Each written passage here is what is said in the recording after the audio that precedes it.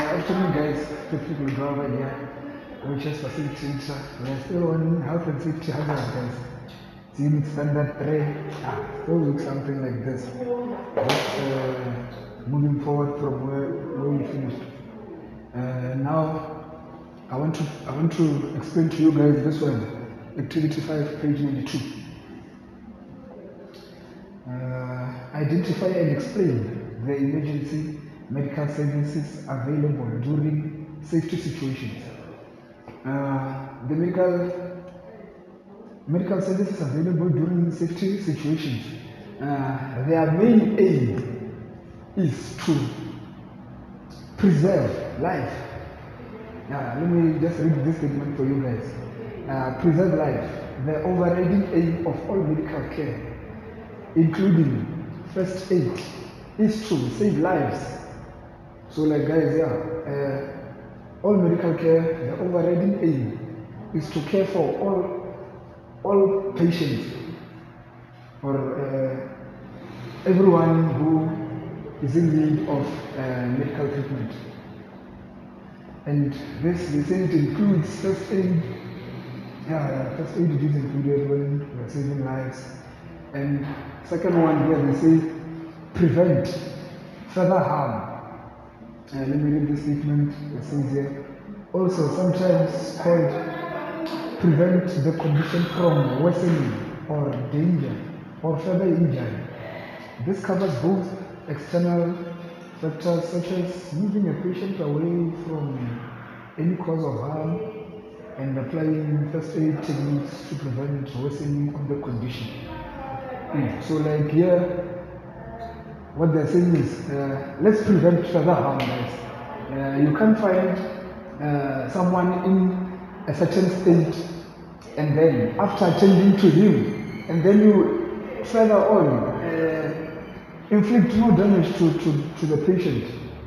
So like, here they say we must prevent further harm. If we find a patient, maybe he might be hurt, might be suffering from anything which is duty related, then it's our duty to help him, not to worsen the condition that is already in.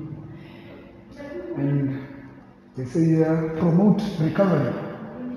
The statement here says first aid also involves trying to start the recovery process from the illness or injury.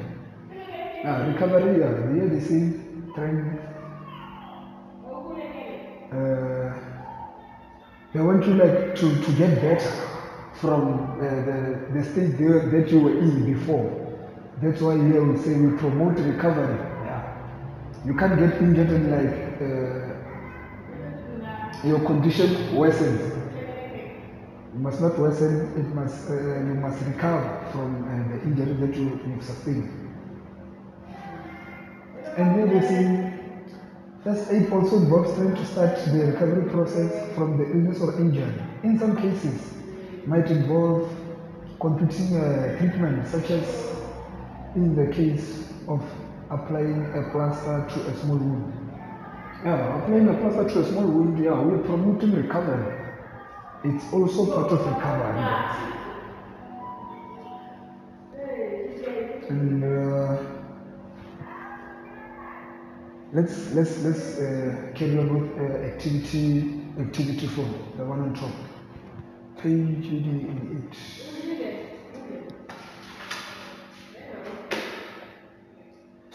Page 88, here they say identify and explain the relevance of periodic testing of emergency procedures under the event management. It's here on page 86. Let me just read it out to you guys. Periodic testing of emergency procedures. Periodic testing of emergency procedures should be performed to ensure that the company and external emergency services can appropriately respond to emergency situations and prevent or mitigate associated with SHE consequences. Here, like what I'm sure here, we must just follow the periodic testing of emergency procedures that must be performed at an emergency or at an emergency situation. Testing of emergency procedures should involve external emergency services providers.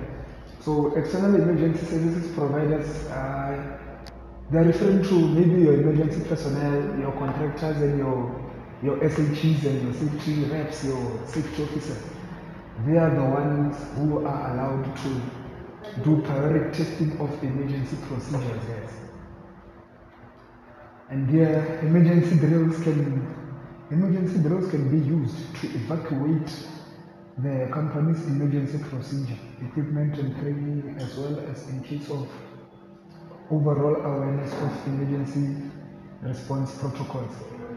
Emergency drills can be used. An emergency drill is like a test run. A test run of an emergency that might happen or might not. But like for people to be prepared, they must just run whatever they have in place in their safety books or whatever.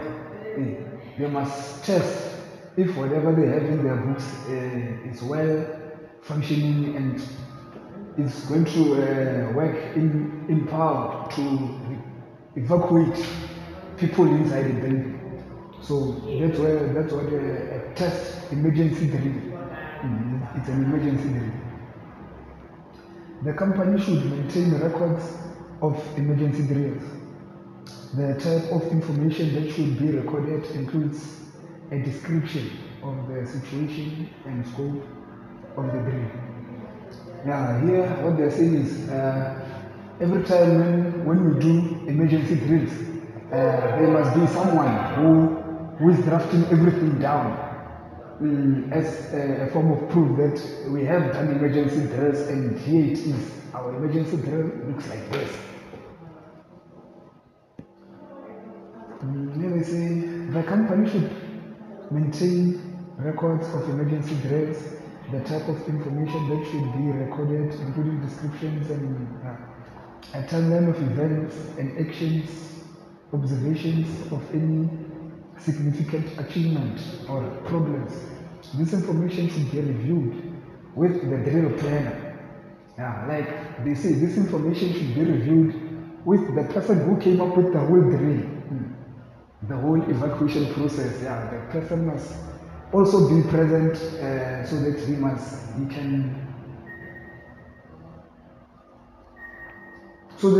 he can be able to show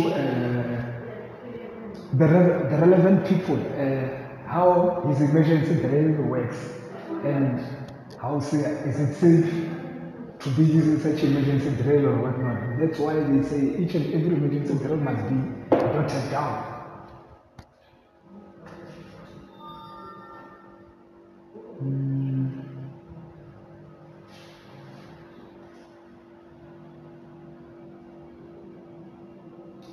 And another one here, they say testing of emergency procedures should be performed to ensure that company and external emergencies can appropriately respond to emergency personnel.